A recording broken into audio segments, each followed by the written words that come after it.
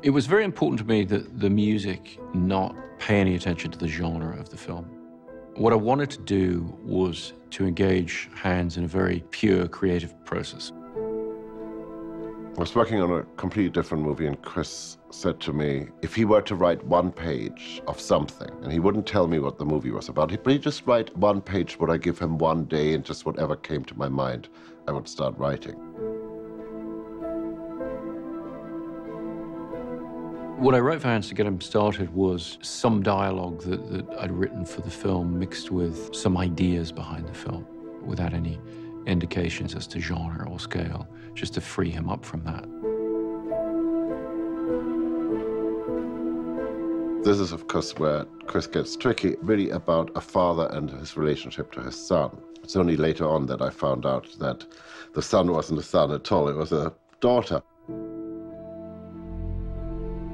I sat down and I wrote this piece really about what it feels like to be a father and what it feels like to have a son, and I was writing about my son. When he played me the piece of music which became the basis for the entire score, I thought it was absolutely perfect and captured the emotional qualities of the film that I wanted. And it was at that point that I told him that it was actually a large-scale science fiction film. I hadn't given him any clues about that. You know, it's not an action film, it's not Batman, it just isn't any of those things. I think what that did for him is it set him very firmly in a direction relating to the heart of the film. I mean, I listened to it extensively while I was finishing writing the script, and then when we were in production as well. We went to Temple Church in central London, and we set up a mobile recording system. They really wanted him to use the church organ.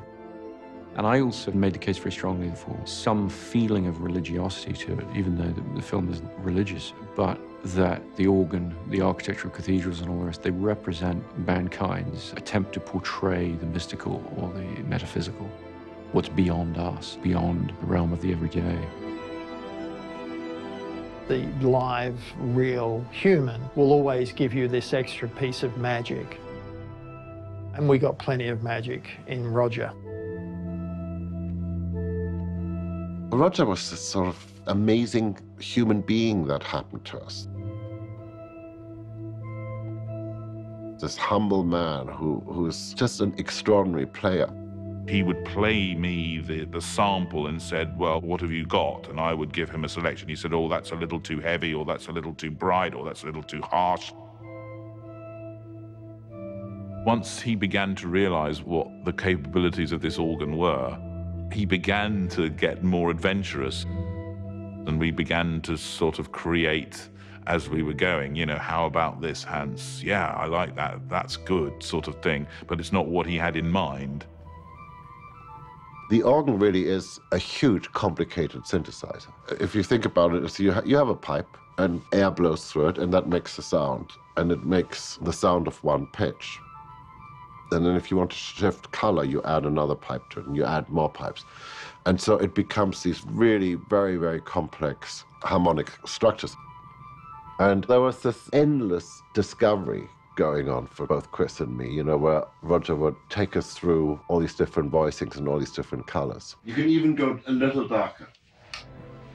Actually, then we should go for this sound. There's something very human about it because it can only make a sound with air, and it needs to breathe. And on each note, you hear the breath. You hear the exhale.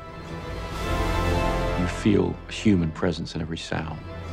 And I think that was very important to keeping the film about not just the space that we're looking at, but the people in that space.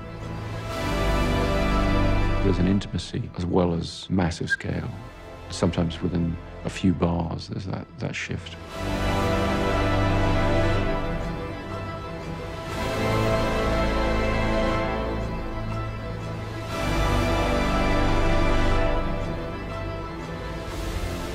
Pulling out all the stops, I now know what that expression means for real.